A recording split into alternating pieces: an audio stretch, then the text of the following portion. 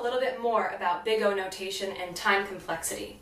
Specifically, you're going to see big O notation with the O, which represents the function that you're looking at, or the algorithm, whatever it is you're evaluating, and N, which represents the number of elements that are in that function. Right now, you do not have to be able to look at any given algorithm and immediately name its big O notation or write its big O notation. But what we are going to do is get a little bit more comfortable with relating a problem that you need to solve with how that could possibly be written in big O notation. Let's go over some simple examples now.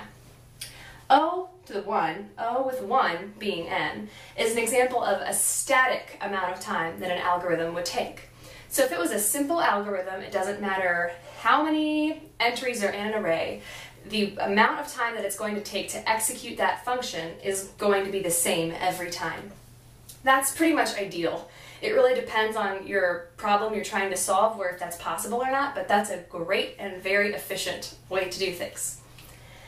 O log N, these might be some words you haven't heard since math class. I know when I started doing this, I hadn't.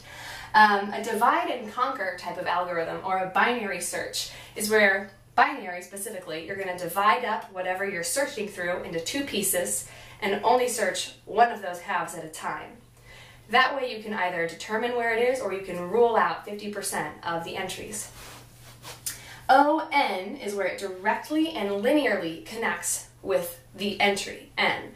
So the amount of time it would take you to read a book directly correlates with how long that book is. That's not exponential, it's very, very straightforward. Next, O N log N, that's a merge search. It's a little bit more complex than a binary search, so like searching through a deck of cards in a specific way. You don't have to understand it completely, just know that there are different levels of complexity for big O notation. Now, I drew a bunch of X's in between here because this is where you start to get into the danger zone. This is O n to the power of 2, exponential. So checking a list, cross-checking a list and what you already have in your grocery cart. You're double-checking two different things. You're looking all the way through your list and you're looking all the way through your cart. If the entries aren't very big, that's fine. But if you're looking through every cart or the entire store with a list that is, the size of the dictionary, that can get really, really long, really fast. That is exponential. Anything you're writing that is exponential and in its big O notation is probably not going to be a great solution long term. Like we were talking about scaling before, think about the future of your site. Just because it works for you and maybe one other person, if you have hundreds of thousands of users, that is going to slow everything down to the extent that it's not even usable anymore. That's going to be a really big deal. Now obviously O to infinity, like I'm going to flip a coin until I get ahead. That, in the worst case scenario, another thing we need to remember, that could be forever. It probably wouldn't be, depending, it could be the first time, but we're looking at worst case scenario here.